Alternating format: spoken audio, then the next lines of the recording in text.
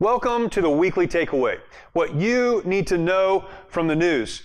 And again, if you've been watching over the last couple of weeks, you know that the purpose of this show is to help you cut through kind of the clutter and all of the noise associated with what's happening in our world and get down to the point where we can ask the question, how does this apply to me? What is my takeaway from what I'm learning, what I'm seeing, and what I'm experiencing? We've had a busy news week. Again, if you get on social media, if you watch the news or listen to the news, I don't need to tell you that, but there is always something going on. And this week has been one of those weeks. Some of the big stories from the last few weeks have kind of faded into the background, and this has been a week of a lot of politics and political talk and some global talk, many smaller things than we've been discussing in the past, but things that are very relevant to our lives. I think we'll be caught up in the political cycle, the thoughts and statements of our president, the Democratic nomination process and all that's going on there, probably until November when we get to the other side of that. With our president, who knows? He's always spinning things up, so we'll continue to talk about the things that he's dealing with and the things that he's saying. One of the things this week that he got involved in that really brings up an issue that a lot of folks are talking about is with the process that one of his friends is going through right now in the courts. In fact, today, the sentencing of Roger Stone, a friend of President Trump, someone who was involved in his campaign early on, some things were done that were illegal, and he was sentenced today. The sentencing guidelines as issued by the Attorney General's office were something that were not satisfactory to the president, and so he weighed in on that. He weighed in, as he typically does on social media, by calling out the recommended sentence as being too harsh. Again, an interesting process, and it really brings up some very interesting questions.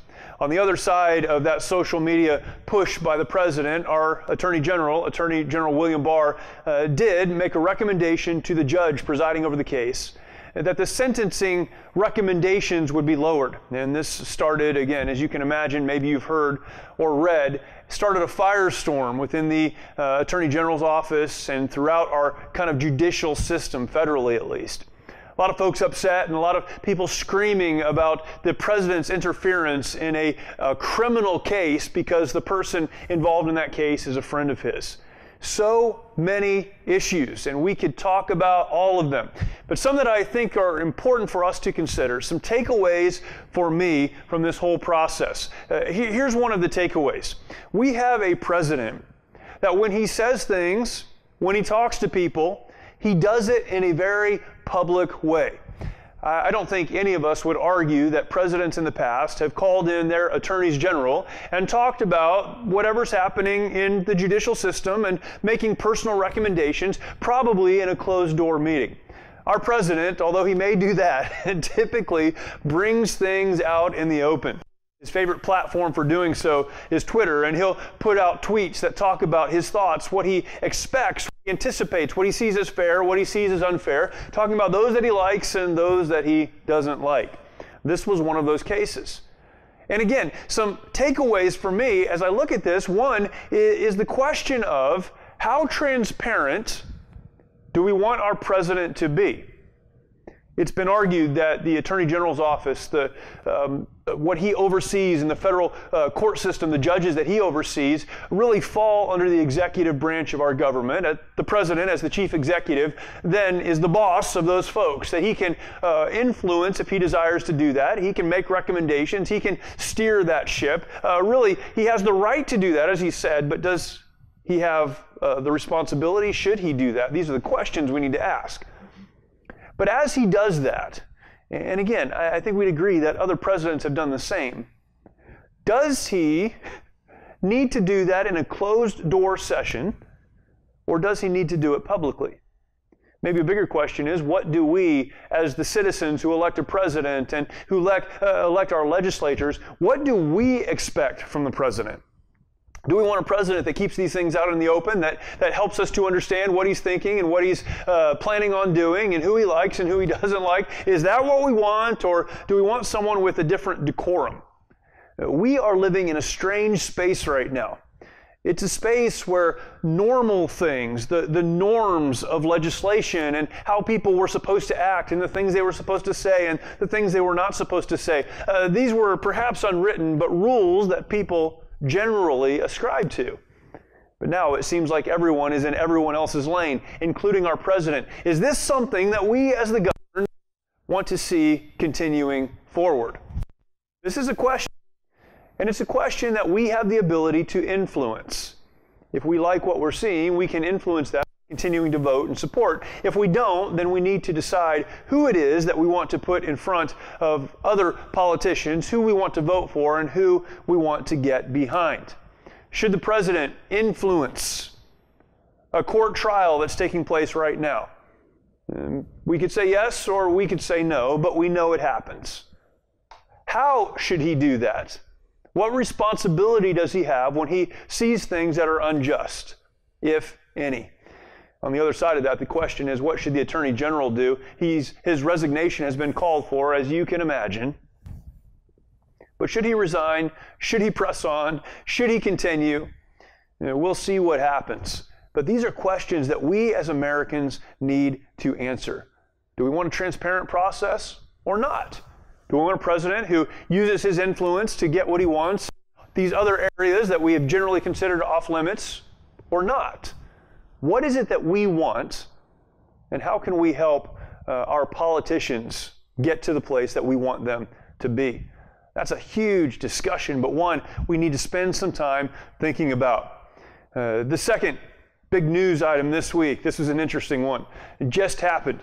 The next Democratic National campaign debate, as folks are vying for the position of the nominee that will meet the president in the general election. Another debate took place this week in Nevada.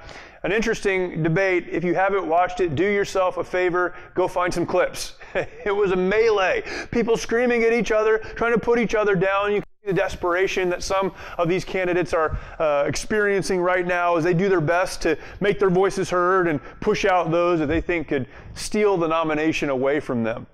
One of the new people on the stage was Michael Bloomberg. You've heard of him, I'm sure.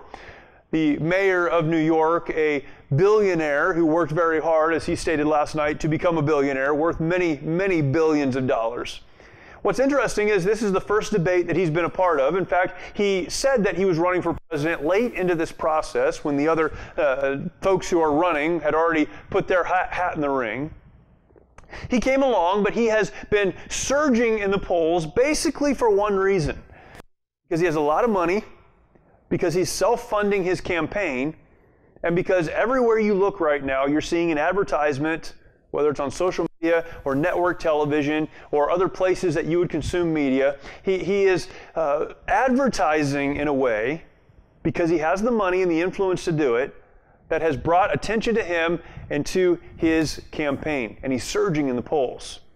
The interesting thing about that surge is that up until the debate this week, really we hadn't seen him on a stage trying to push forward his ideas and parry off the ideas of others. This week we did, and it didn't go well for him. The other candidates piled on him and really tried to take him down, and in a lot of ways I think did an effective job. On the other side of this debate, Michael Bloomberg himself said the real winner from the debate tonight was President Trump. He said that because what he observed and what he experienced standing on that platform was the candidates who hoped to beat Donald Trump in a general election destroying one another, tearing each other down. The problem with this, in this nominating process, is that by the time the general election comes, the candidates are going to be so beat down, if they even make it, that they're going to have very little chance to beat a strong president in a general election. So many takeaways here. One of the big ones is this. How do we feel as a nation and as citizens about a man entering the race for president and really doing so because he has the money to influence public thought? Now again, we could make the argument that every candidate has bought their way into this election cycle or this election process. A case could certainly be made for that. But this is a man who stayed out of the normal process, and decided that instead he would just buy his way in, and he has. The takeaway there, as I consider what's happening, is that I'm not sure I'm happy to be governed by someone who has one strong quality: a bank account that allows him to buy his way into the election. This is certainly something to consider. Michael Bloomberg, again, as he was talking about what happened during the debate, really, I think, put his finger on something that's important for the Democrats to understand. He said that the other folks on the stage are preaching to such a narrow audience, to such a small audience. In fact, the front runner, Bernie Sanders, has such a small yet very devoted audience that if he becomes the nominee, he could not possibly win in a nationwide election. I don't know that Michael Bloomberg has a more broad appeal than any of the others, but an interesting point. We'll certainly see what happens. We'll have a takeaway on the other side of this to look back and understand all that's gone on.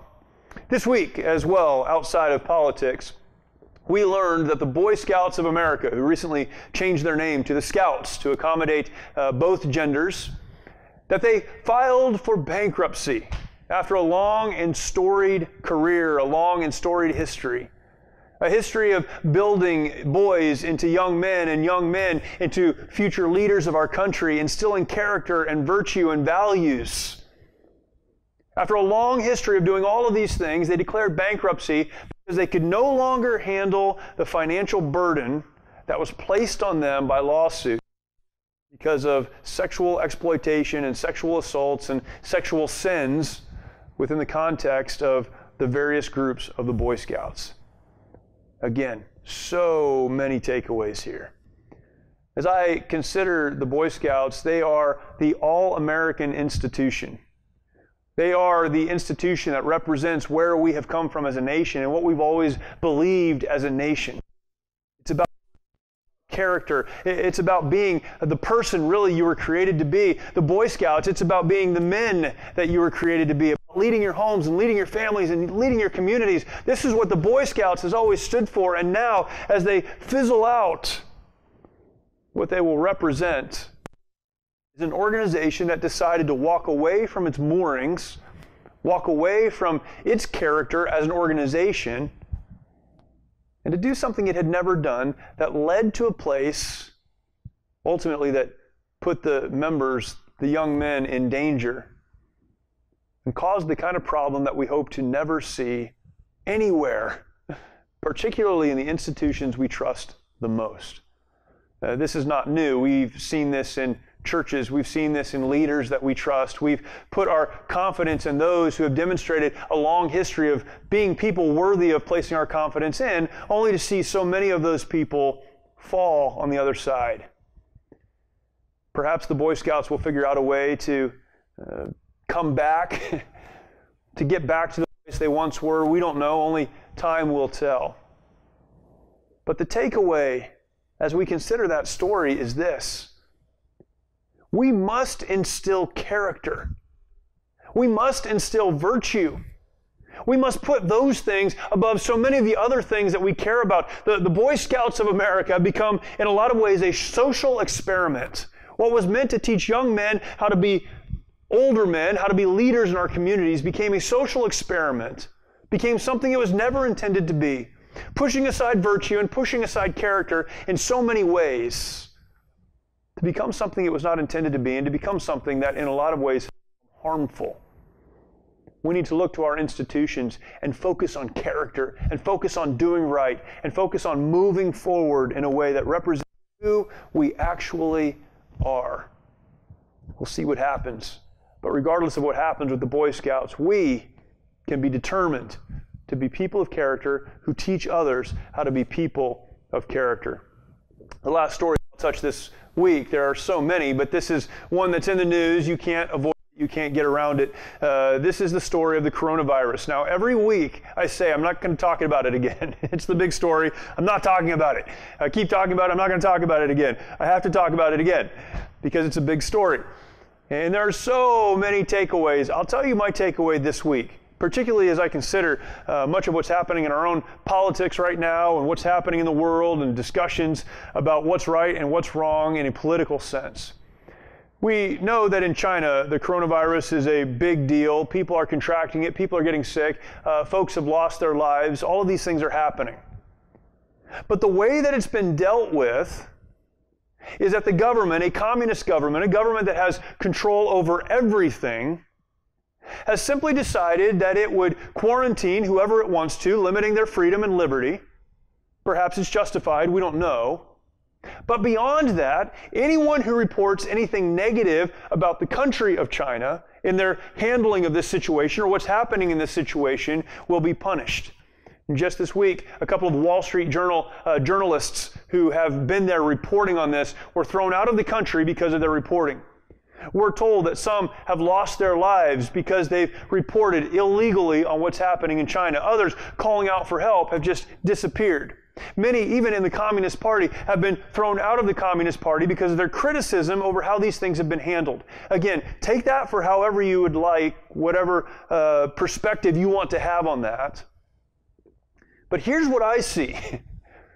I see in the United States a group of folks who want to be the next president of the United States, many of whom ascribe to socialistic policies. Bernie Sanders is someone who describes himself as a socialist. He has a long history of being a socialist. The other candidates may not be as socialist as he is, but certainly would ascribe to many of the same policies. A socialist is someone who, if gone far enough, if they go far enough, will become a communist. Socialism in a country, and this is a conversation we're having right now, becomes communism in a country. And when communism becomes the party, control is removed from the people, it's given to the government, and every aspect of life is then controlled by the government, including the freedom of speech and the ability to criticize what's happening in that government. As I look at what's happening in China, again, so many things we could talk about. But one of the big takeaways for me is that what we're seeing in China illustrates so well where a country like the United States could end up if we put our arms around the ideals of socialism and let those ideals carry us into the next stage, which is a communist regime that cares far less about its people than it does power. Bunch of stories, lots of them, lots of stuff happening this week. And I hope you're keeping track of all of these things. I hope you're staying on top of it. My job, what I hope to do as we come together every week, is to cut through some of that clutter and help us get to the place where we can say, what do I need to know from this? And how can I move forward? And I hope that's happening. If you have not yet, please go ahead and like this channel, like and subscribe. Go ahead and comment. A lot of comments have come in the last few weeks. Some good, some helpful, some not so much. Either way, go ahead and comment. I'd love to hear from you, and we'll get back together next week. Hope you have a good weekend.